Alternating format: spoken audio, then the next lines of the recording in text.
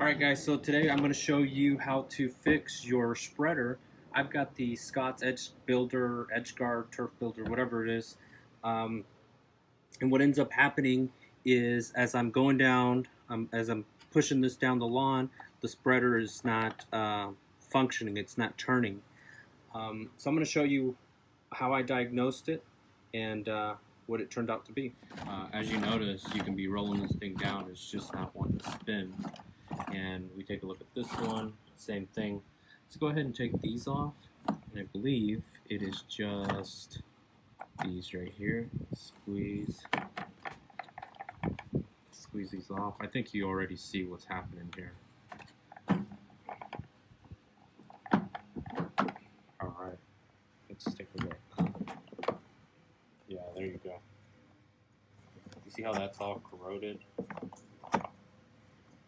Look at that. So what I believe is supposed to happen, or at least one of the mechanisms, is that it's supposed to grab on in there somehow and twist this thing. Because when you twist this, you see that? It turns. So, I'm going to show you what we're going to do.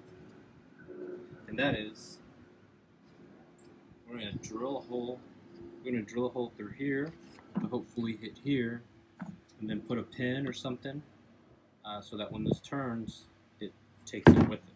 So let's give it a try. Alright, so we went ahead and grabbed a drill and went ahead and drilled a hole right through the whole thing. So we put that through.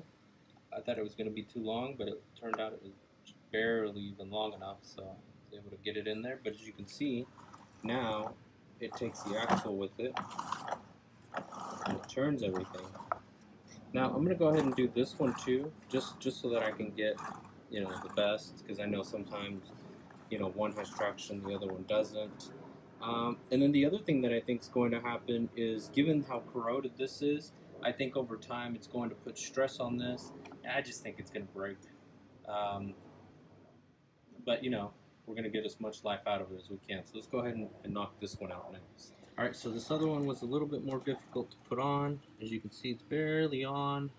Should have used a longer one, maybe thrown a washer in there, but again, just for the sake of time and getting this done, I'll go back and check it out. I'm going to see how that works, but as you can see, we've got that one, we've got that one, and honestly, I think this is going to last me hopefully another season or two. And this is corroded pretty bad. This, not so bad, but nonetheless, it's starting to happen. And let's go test this out.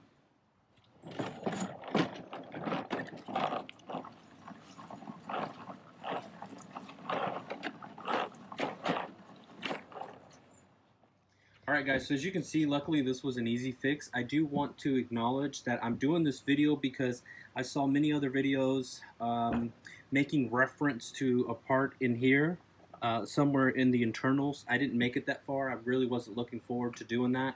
But they reference calling Scotts, telling them about the problem, and some people say they had to pay for the part. Other people said they had it mailed to them directly. I didn't make it that far. I don't believe that was my issue. My issue was over here with this little axle corroding.